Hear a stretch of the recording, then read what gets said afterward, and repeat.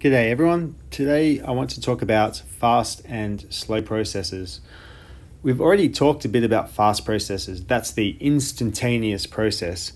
So let's just formalize what we mean by the instantaneous process.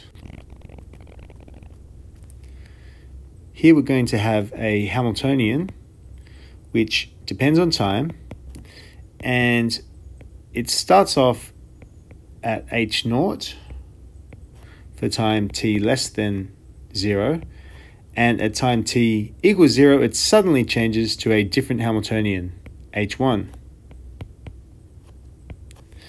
And so this is the example that we saw where you have a particle in a square well, for example, and then suddenly at time t equals 0 the wall moves back and now we have a bigger well.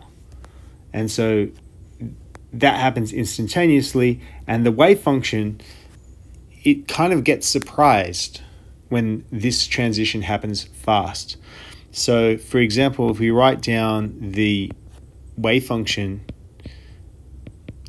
before the transition takes place, sorry, before the process happens, before time t equals 0, then these are the eigenstates.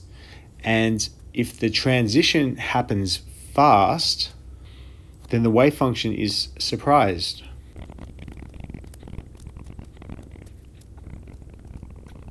So the wave function at time t immediately after 0 plus a little bit is the same as the wave function at time t 0 minus a little bit. Happens too quickly. And so we can write that wave function at time t equals 0 as the eigenstate that it was originally in, and we can express that as a sum over the states of the final Hamiltonian, psi m1. So these psi m1 are eigenstates of h1. And so the example that we often see, apart from the one that I showed earlier, is the tritium decay to helium. So there's a hydrogen atom where the hydrogen atom has a tritium nucleus at the center, 2 neutrons and 1 proton, and it undergoes a beta decay instantaneously to helium-3, and that happens to the surprise of the orbiting electron. So if we look at what happens to the eigenstates, the eigenenergies as a function of time, it looks something like this.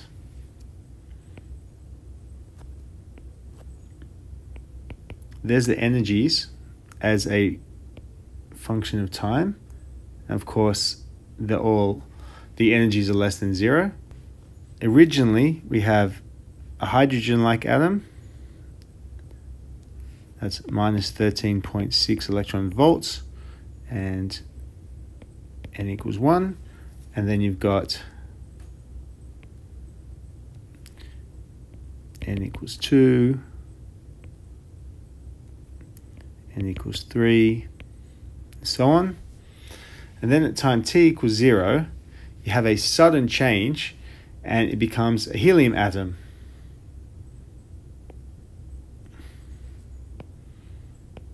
So the energy level En equals minus z squared over n squared times the Rydberg. So when z equals 2, that's 4 Rydbergs, which is minus 54 electron volts, or thereabouts. That's n equals 1, and this will be n equals 2, almost the same energy as the n equals 1 from hydrogen, and n equals 3, and so on. And so on this side you've got hydrogen, and this side you've got helium spectrums. So the question is, what happens? Well, you've got a wave function that starts off at the n equals 1 on the hydrogen side, and then at time t equals 0, suddenly the potential changes, and so it ends up a little bit down at n equals 1, and a little bit at n equals 2. And if you do the maths on it, if you had 100% of the wave function in n equals 1, then you find that you end up with something like 70% down here at n equals 1 in helium. So 70% stays in the ground state as the potential goes from hydrogen to helium. And around 25% is here at n equals 2. And the other 5% are n equals 3, 4, 5, and so on. So this is a typical fast transition type problem. You have an instantaneous change. Now we're going to move on to the slow process. And we call this the adiabatic process. And we can write it something like this. We've got a time-dependent Hamiltonian, which is starting off at h0, and it changes in the following way. So it's h0 for time t less than 0. It's h0 plus some slowly varying potential v for times t between 0 and big T, and then it's in its final state, which I called h1 before, for time t greater than big T.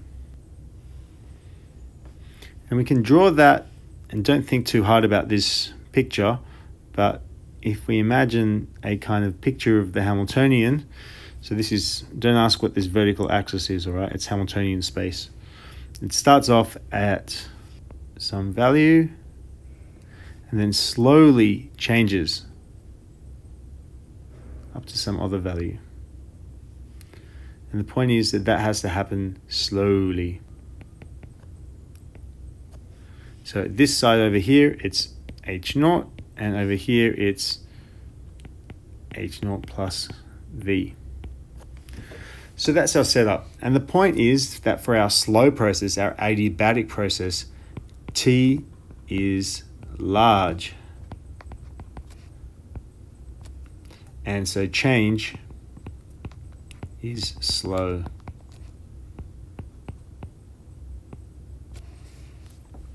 And we'll quantify exactly what we mean by fast and slow towards the end of this video. How do we treat this kind of process? Well, one of the useful things that we can define is the concept of instantaneous eigenstates of the slowly varying Hamiltonian.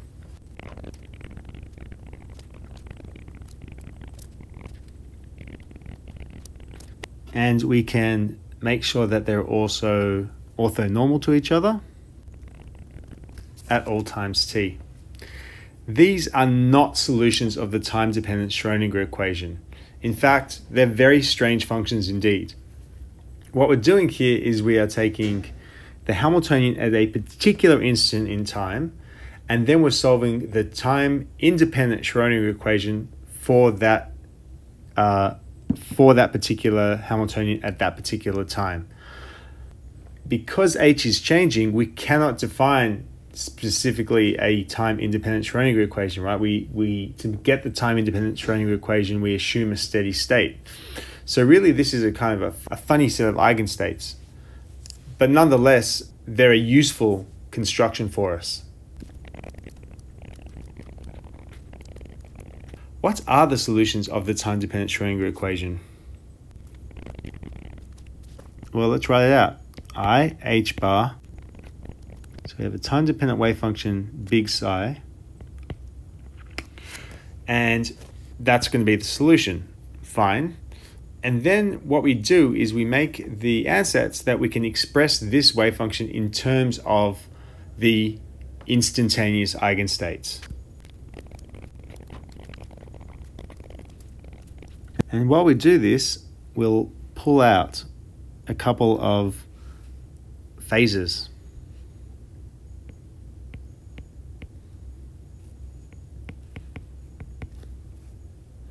So we need to express this thing as a sum over all states, n. And I want to add one phase factor here, which is e to the I theta n t. This is sort of a dynamical phase factor. So this dynamical phase runs with time. It's a natural extension to the usual e to the minus I e t over h bar that we get from the time-independent Schroinger equation, but with a time-varying energy. Now what we actually find, and I'm not going to prove that in this video because I just want to concentrate on the physics in this video, but what we actually find is that if there are no transitions, then we can write the Cn as a differential equation.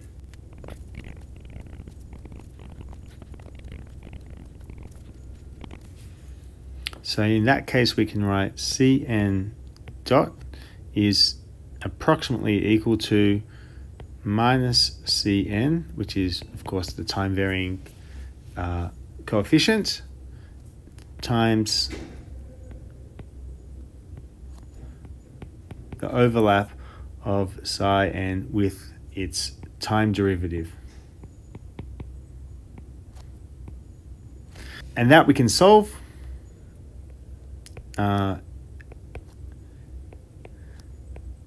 So that we see n at time t equals 0 times a phase factor e to the I gamma n of t. That phase factor can be written like this, and it's a real quantity. The I out here is converting the stuff that's inside the integrand, which is pure imaginary, and that's easily shown. And this is another way to write it. And this is called the geometric phase, for reasons we'll see later on, or Berry's phase.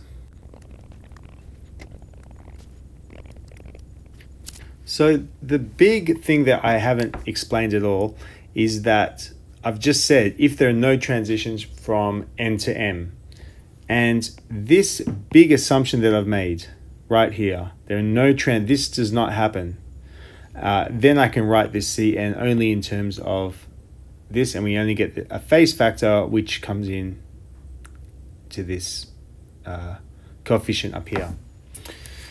So that's a big if, and it's a key point of the adiabatic process is that there are no transitions. So we'll prove that in a later video, or at least we'll justify it. In adiabatic case,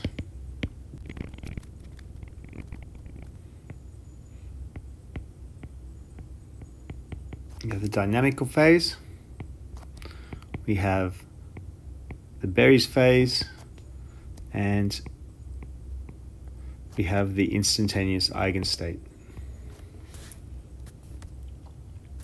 And so if we start off at time t equals 0 in the state psi n at t equals 0, in other words,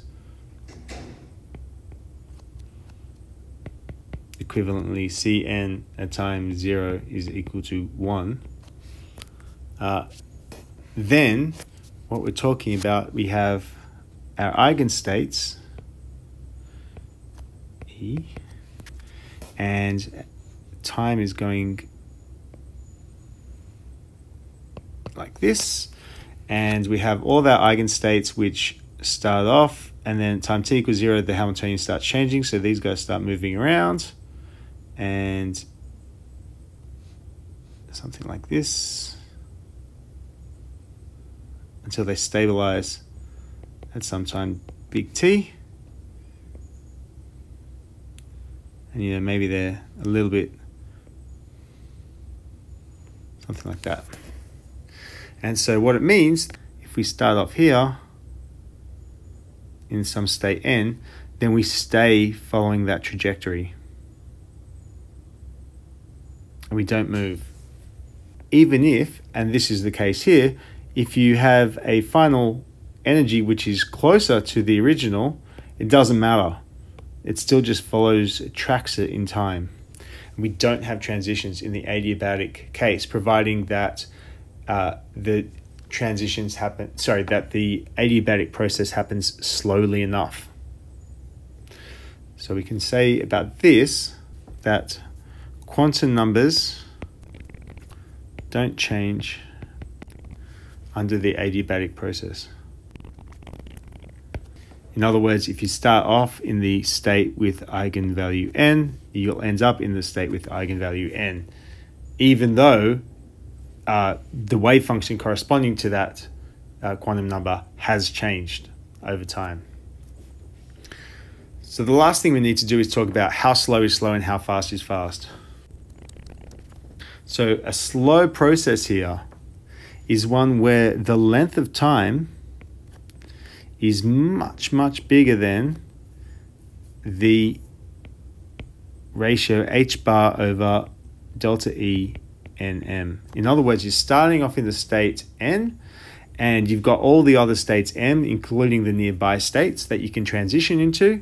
And the point is that that time should be much, much bigger than h bar over that delta E. So remember that the Rabi time, which we could define as something like 1 over omega nm, which is equal to h bar over delta E nm. And so you can see that what we're saying is that the time should be much, much bigger than the Rabi time. And similarly, how fast is fast, we would say the opposite case. T should be much, much smaller than the Rabi time, the time it takes for an oscillation. Okay, so that's enough for this video, and we will pick up the proof of the adiabatic theorem in the next video.